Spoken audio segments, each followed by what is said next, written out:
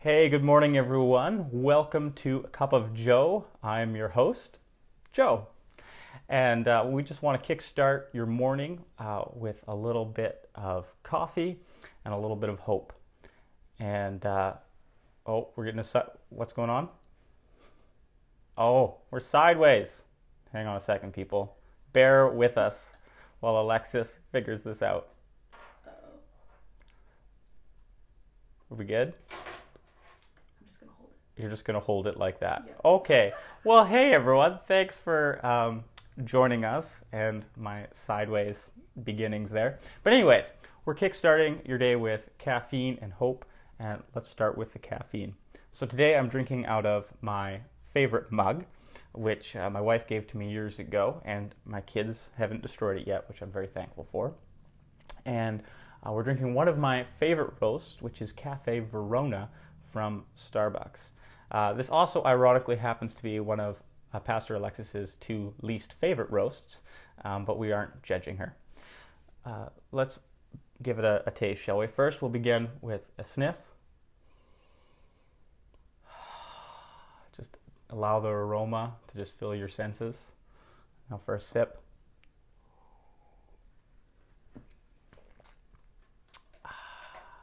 Delightful.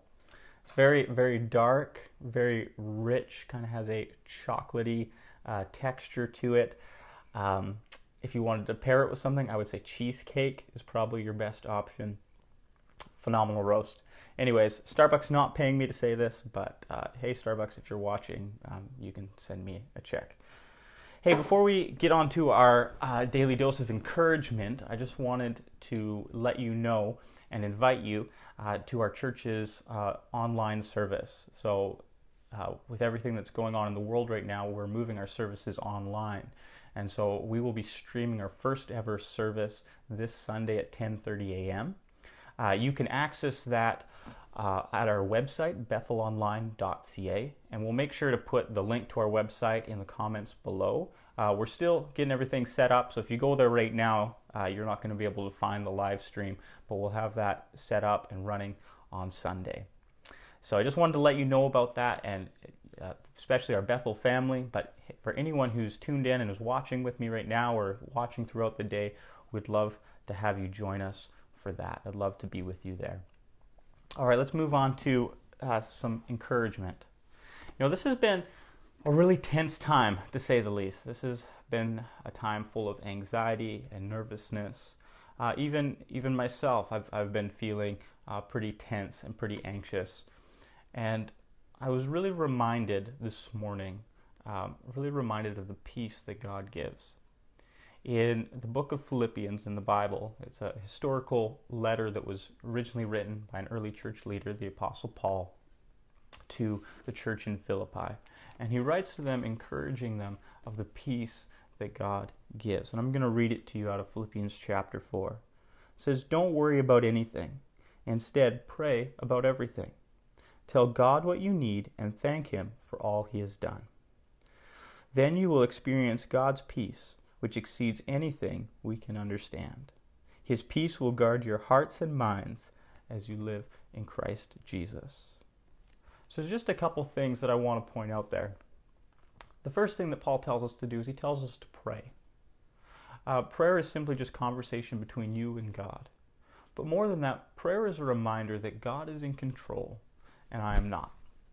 It's a reminder that while there are so many things in our lives that are outside of our control, we can rest in God's sovereignty. We can rest in the fact that God is in control and that He loves us, that He is for us and not against us, that He wants what is best for us. And so when we pray, we come to God and we recognize that He has the power and the love to look after us. The second thing is to be thankful. Paul talks about being thankful for what God has done for you. And I want to challenge you this morning. I want to challenge you to be thankful for what God has given you. What do you have to be thankful for this morning? With stores closing down everywhere and people moving into isolation, it can be hard to be thankful. But one of the things that I'm thankful for is my family. I'm thankful that I've got a roof over my head, right? It's important when we think about things that we can be thankful for, things that God has given us, it helps to shift our perspective away from being anxious all the time to a place of peace and to a place of fresh perspective. So we need to pray. We need to be thankful. And finally, God will protect us. Paul promises us that when we come to God in prayer and thankfulness, He gives us this supernatural peace that exceeds anything that we can understand. It's not peace that comes from anything in this world. It's peace that can come from God alone. And He gives us this peace that guards our minds, so we're not laying in bed staring at the ceiling worrying at night. He gives us this peace that guards our hearts, so that way as our very well-being to a core of who we are. And in a little bit here, I'm gonna pray with you that God would give you His perfect peace. But you know what? There are other things that we can do ourselves to help have peace, right? We can eat healthy, fruits and vegetables.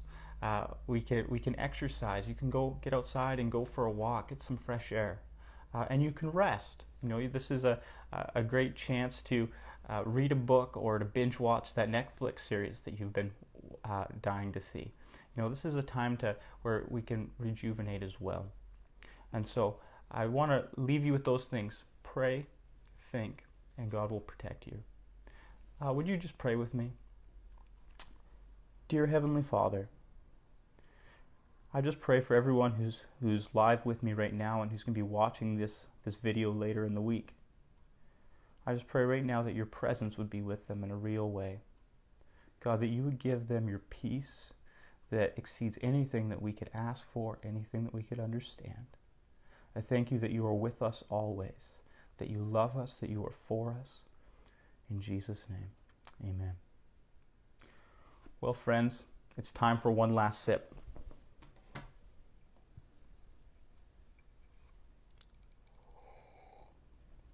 Oh, that's good. Well, I'm Joe, and this has been A Cup of Joe.